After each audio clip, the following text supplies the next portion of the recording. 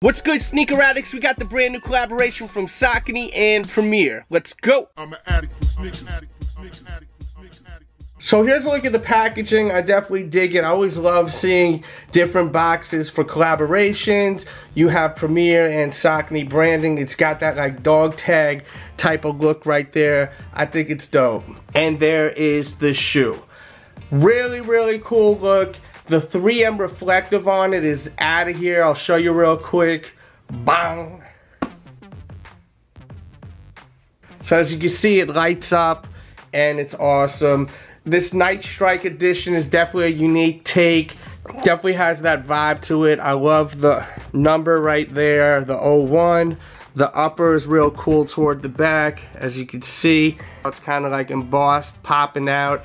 And you have your branding right there.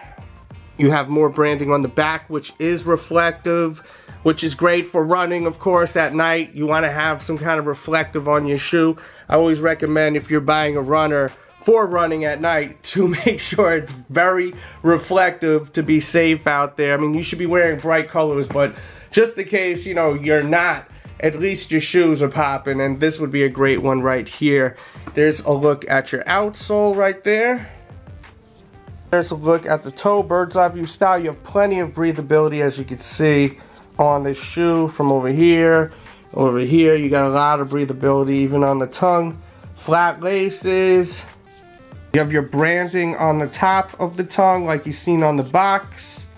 And a real cool addition, which I always love seeing, is something unique on the footbed. As you can see, you have like a missile going to the bullseye right there, their target. I love how they incorporate the theme on the footbed. I always say that's like a major key to concepts. Like, always put stuff on the footbed. It just sells the actual concept to us more, and I love how they did that. Also, now that I took the insole out, I noticed that you got like a whole bunch of like missiles on the upper part of this insole right here. Real awesome. You know, the whole concept is definitely on point, and I dig that right there. So look at the insole. Here we go to look on feet. As far as the fit, go true to size, definitely. Super comfortable shoes. And I'll have more information in the description box below if you're looking for a pair. Thank you to Saucony. Thank you to Premier for shooting me over this pair. And that's it for today's vid. Let me know what you guys think. Leave your comments.